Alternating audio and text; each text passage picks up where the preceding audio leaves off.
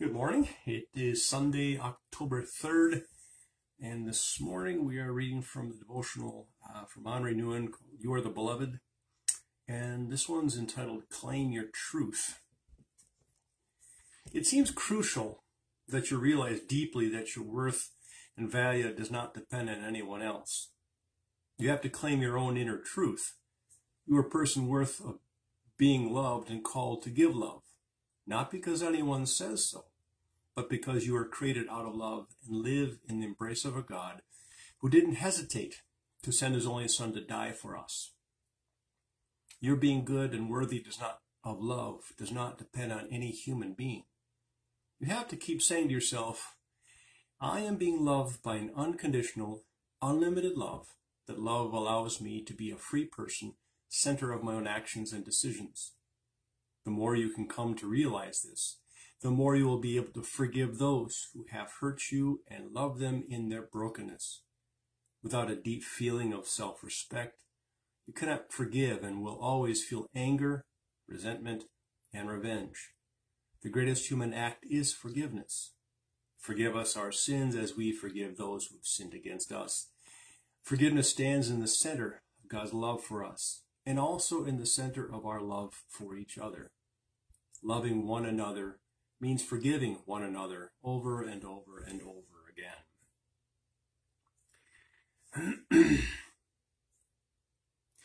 The thing that resonates with me is his first point, that we realize that our worth and love is not, our value doesn't depend on anyone else. So often we look to someone else to affirm us, to give us a sense of being, a purpose. I always think about John Maxwell. He teaches about leadership, and he was a pastor for a bit. But I don't never understand his phrase about, adding value to people. I can add value to people, and I keep thinking, isn't God the one who gives us value? And maybe I don't understand it quite enough, but I just consider that, and I think, is that something we feel like we do? We add value to people? I mean, maybe that means teaching or guiding it in a new way that helps them grow.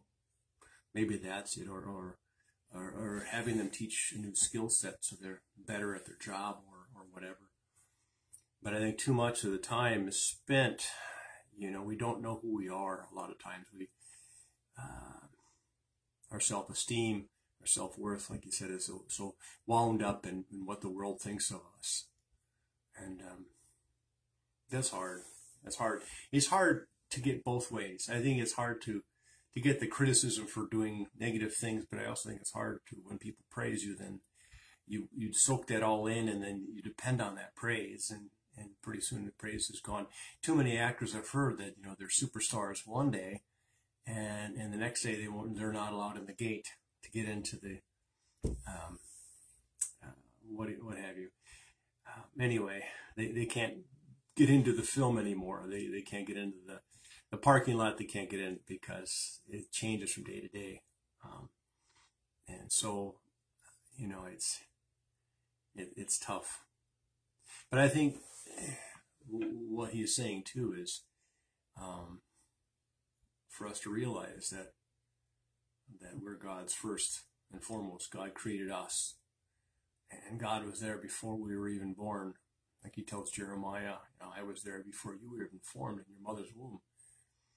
And it has a lot to say. It has a lot to say. We depend on that. I hope we can learn to depend on that God is there for us. Like you said, the love that never ends, the forgiveness that never ends, that kind of thing. And for us to take heart. And he's saying, forgive those who we've hurt. And work on accepting the forgiveness of others. And so that's some good stuff to think about, that we are God's, and our worth doesn't depend on people's perceptions. Let us pray. Gracious and loving God, You are the one who created us. You are the one who gives us life and purpose and breath. And you are the one who loves us unconditionally. Help us continue in your care. Help us realize this, that we are yours. In your name we pray. Amen. Well, until Tuesday, peace.